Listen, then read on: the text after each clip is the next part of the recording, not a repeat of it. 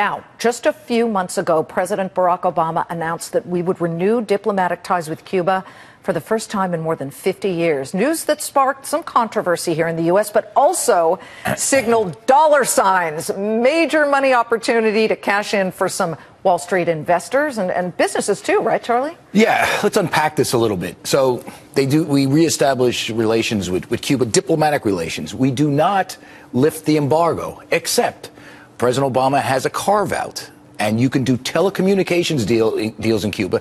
And Michael Kramer, the guy from Perella Weinberg, came up and now is working on a deal where they will broadcast Cuban TV.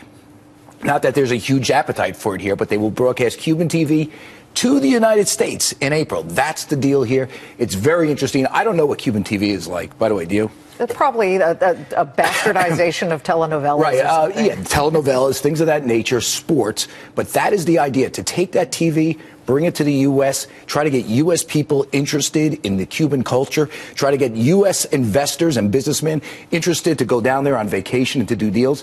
That's what this is all about. It's a very fascinating deal. It's Michael Kramer, Perella Weinberg. Imagine the baseball contracts they could get down there. Oh, yeah, it's going to be amazing. It's a huge sport.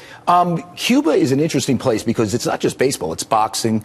It's soccer. It's a lot of different things. And, you know, listen, it's kind of an obscure market. I should point out, you should go to foxbusiness.com. The entire write-up is there. We talked to the business council who said this is a huge deal. And I think this is what's going to happen. They're going to do this deal, and you'll see follow-on deals. Look at these markets, Charlie. We've lost the entire lead that we had. In fact, today going in, what do we got? We had a very nice move yesterday, as you know, from the markets, where yesterday we had the best day in 3 weeks for the Dow Jones Industrials and the S&P. But now we see not only resistance, but a retreat here. We had been up more than 116 points. But as soon as that news broke, just after 2 p.m. Eastern, you know, we were talking about this yesterday. When you have terrorism is an economic story. Markets will trade off, businesses will react, and that's what we have to worry about. By creating so much fear, do people not go out for dinner? Do companies hoard cash, which I talked about yesterday, which at times did kind of a feeble follow-up today? We've seen lots of cancellation on airlines. What happens to the business, and can this push the U.S. economy into a recession?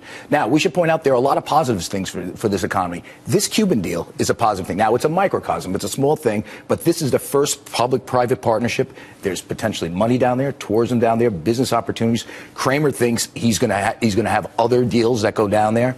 This is going to be a big thing in the future. But terrorism takes stuff that you see, the positive stuff like Cuba, and turns it around. Right. You do a 180. But that's why we're here. As a business network, It's our job to tell both sides of this story. You break this story. I think it's fascinating. Right. Let me tell you something. You have tourism companies, you have hoteliers, you have all kinds of people looking at this as a huge dollar sign in Cuba. Yeah, and, you know, like I said, it's a work in progress. The carve-out was with telecommunications, so you got to get Congress to reverse some of the other sanctions. But the Business Council, I talked to them. They said this is never done before. This is unprecedented, according to the Business Council. Unprecedented. Charlie, thank you for breaking it here. You got it. And we'll see if we can get Fox Business or some form of it on Cuban TV.